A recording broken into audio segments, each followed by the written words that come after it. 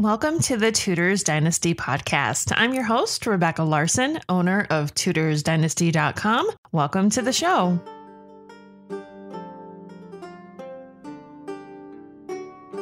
As many of you may already know, King Henry VIII is my favorite monarch from the Tudor dynasty. If it wasn't for his reign, I don't believe that the Tudors would be as popular as they are today. With the creation of Showtime's The Tudors, many of us who were aware of the name Henry VIII but didn't really know much about him were able to see that there was more to the man than the execution of 2 of his 6 wives. While I understand the Tudors TV program had a bunch of historical inaccuracies, it also got a lot of people, like myself, to look deeper into their history by reading and absorbing as much as we possibly could. Over a decade later, I feel like I have a fairly good grasp on the infamous king and would like to share my understanding of him with you. Henry VIII was a man, well, maybe a man-child, but he wasn't just the tyrannical ruler that many see him as today. There was much more to him than most understand. I hope with this series on his life that you will look at Henry through new eyes. Before we dive into this episode, I need to take a minute to talk a bit about the show. If you're new to my podcast and found me on iTunes, you're missing out on a bunch of episodes that came before the ones that you see on there. If you're interested in hearing all of them, you can go to Patreon, that's patreon.com/TudorsDynasty and click on posts. I also have a link to them on TudorsDynasty.com in the menu. Just click on podcasts. If you find me on iTunes, I'd also love to see some more 5-star ratings and comments there. The more reviews, the higher I'll be on the recommendation list for Tudor lovers. And who doesn't like to hear how great they are? Speaking of Patreon, I need to take a moment to thank my existing patrons.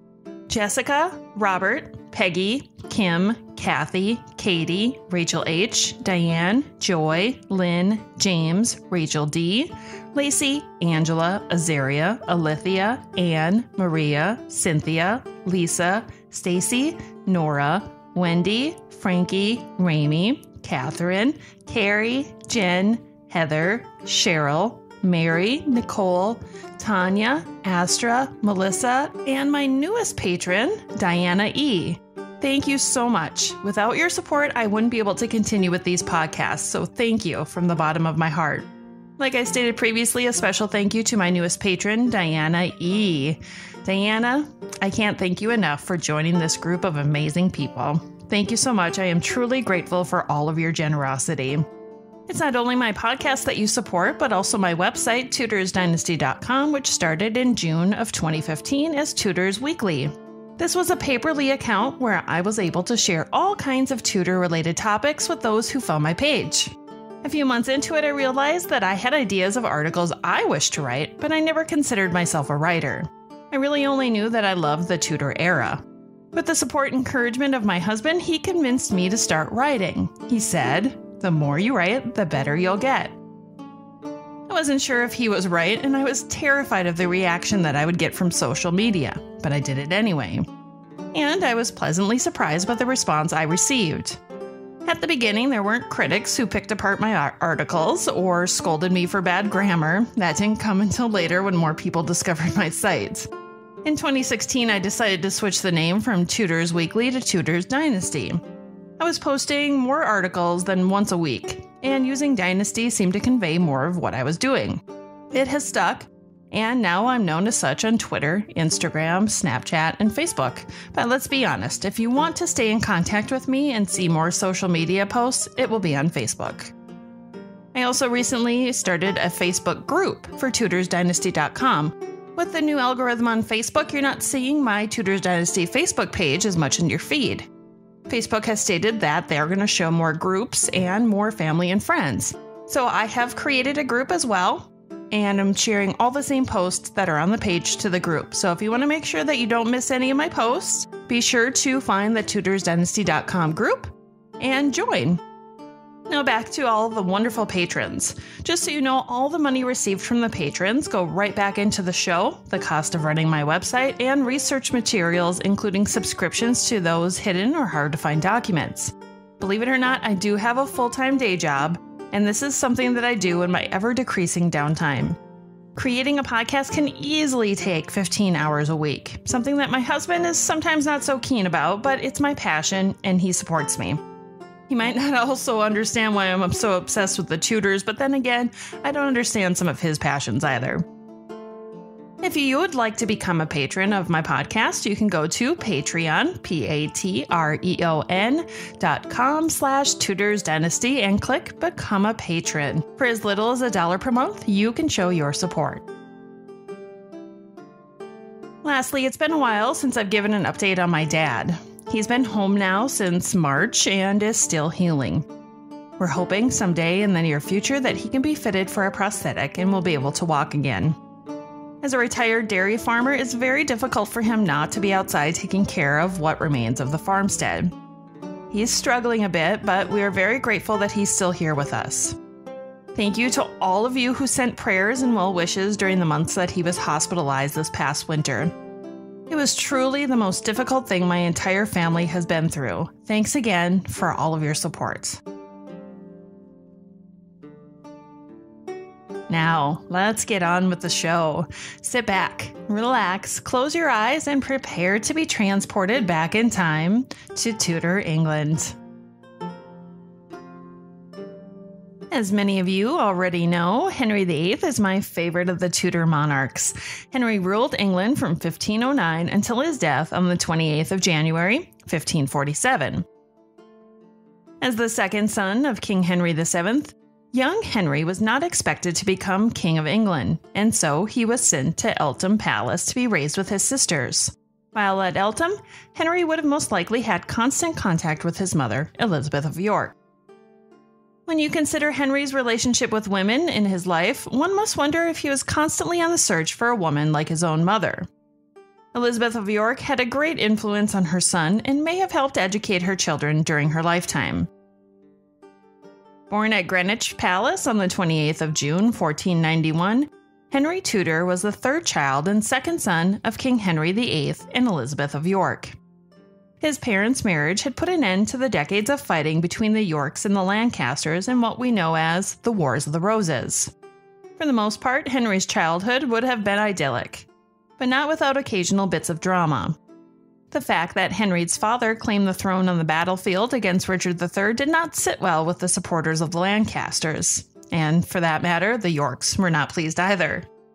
In 1487, a young man named Lambert Simnel was coerced to play the part of Edward Plantagenet, Earl of Warwick, to raise arms against the new Tudor king, Henry VII. At the same time, the real Edward Plantagenet was sitting in the Tower, and it didn't take long before Simnel was discovered as a pretender. At some point around 1494, Perkin Warbeck came on the scene. The reason I say 1494 is because in 1494, young Prince Henry was given, by his father, the title of Lieutenant of Ireland. This would not be the last time that Henry VII gave a title to his second son in an attempt to show control.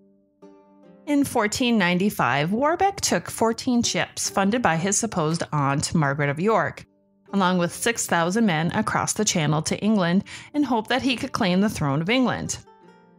Things didn't quite turn out the way that he had planned, and he and his men fled to Ireland. Before long, they had moved to Scotland, where Warbeck gained the assistance of King James IV of Scotland.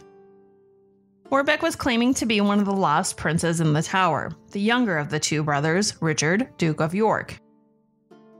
Many believe that he was truly the young prince and that the throne of England should be his by right.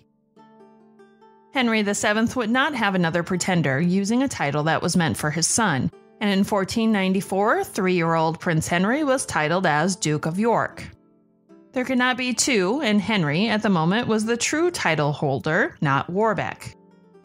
At a young age, Henry would have known that a monarch's throne is never 100% secure. It also must have been a bit confusing for him and his sisters to understand that some of their mother's family wanted to remove their father. Everything changed in April 1502 when Henry's older brother, Arthur, died unexpectedly at Ludlow Castle. Henry went from a mostly carefree childhood to a life that led to him being overly protected as sole heir to the throne of England. Gone were the days when he could run freely and have unrestricted fun, to feeling like a prisoner of his father's.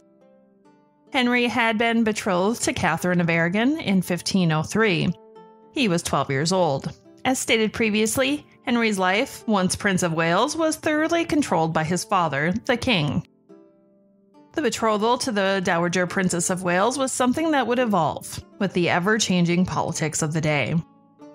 While his brother Arthur had been, practically from birth, trained in the ways of kingship, Henry's training did not begin until he was 11 years old. The young Prince of Wales was not used to the rigorous training that he received to prepare himself for the throne, and he only had 7 years to cram for the biggest role of his life. At Richmond Palace on the 21st of April, 1509, King Henry VII died. He was 52 years old. His son, who was only 18 years old, was now King of England.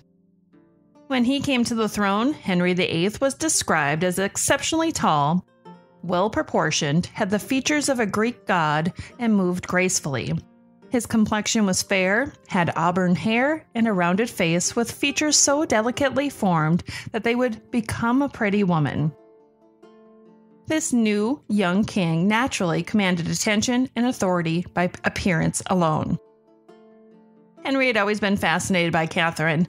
She was beautiful, and he was enchanted by her.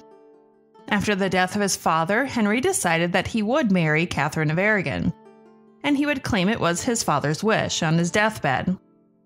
The couple were married 6 weeks after Henry's accession at the chapel of the Franciscan Observance at Greenwich. Henry would also be quoted as writing to her father, Ferdinand of Aragon, that if I were still free, I would still choose her for a wife before all other. They would have a double coronation, or crowning, 13 days later, on Midsummer Day, 24th of June, 1509. It was the coronation that set the tone for Henry's reign. It was the beginning of the Renaissance period in England. It had also been a long time since a king came to the throne with such approval and adoration. It was a new era, one of education, music, jousting, and overall fun. The court was full of young people, which was the opposite of the reign of his father. Henry was eager to open his father's coffers, which were overflowing by the way, to celebrate his new role. Lord Montjoy wrote to Erasmus only weeks after Henry's accession and had this to say, quote, "If you could see how everyone here rejoices in having so great a prince, how his life is all their desire, you would not contain yourself for sheer joy. Extortion is put down, liberality scatters riches with a bountiful hand, yet our king does not set his heart on gold or jewels, but on virtue, glory, and immortality." The other day he told me, quote, "I wish I were more learned." But learning is not what we expect of a king, I answered. Merely that he should encourage scholars. Most certainly, he rejoined, as without them we should scarcely live at all. Now, what more splendid remark could a prince make? William Roper, the son-in-law of Thomas More, also remembered how the young king was eager to learn. He recalled how More and the king would discuss astronomy, geometry, divinity, and other worldly affairs all hours of the night. Henry truly enjoyed conversing with More, and enjoyed learning from him and having discussions with him as well.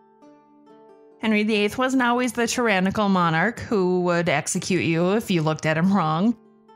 At the beginning of his reign, he relented to public outcry against his father's tax collectors, Richard Empson and Edmund Dudley. While the public wanted to see the men put away, Henry was eager to spend the fruits of their labor. The mood at Tudor court had changed drastically since the changing of the guard. Now there was laughter in the corridors at court and continuous festivals to enjoy. Under the new administration, both highborn and lowborn men had the same opportunities. While Henry understood the importance of having men of noble birth and experience in key positions, he also appreciated men of ambition like Thomas Wolsey, a man who would soon become pseudo-king. That's where we'll end part 1 of this series on Henry VIII. Next episode, we'll continue on with the story of life of Henry VIII and understanding him a bit better. Thank you so much for joining me again today. Until next time.